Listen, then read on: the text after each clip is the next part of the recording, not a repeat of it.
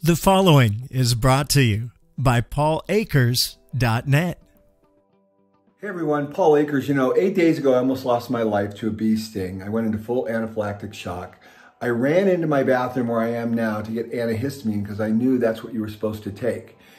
A week earlier, I'd asked my wife to reorganize our medicine cabinet because it was a little bit disheveled.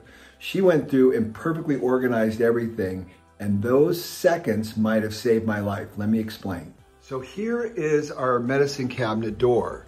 She had come in a week earlier and reorganized everything perfectly and labeled everything. So when I got to allergy, I pulled out the allergy tray, took 4 of these antihistamines, ran to the doctor and collapsed in the emergency room door just going in, and they revived me. If I had not have found those quick enough, the seconds would have mattered. Just another example to show you how lean thinking could not only improve the quality of your life, your business, and everything else you do, it could save your life.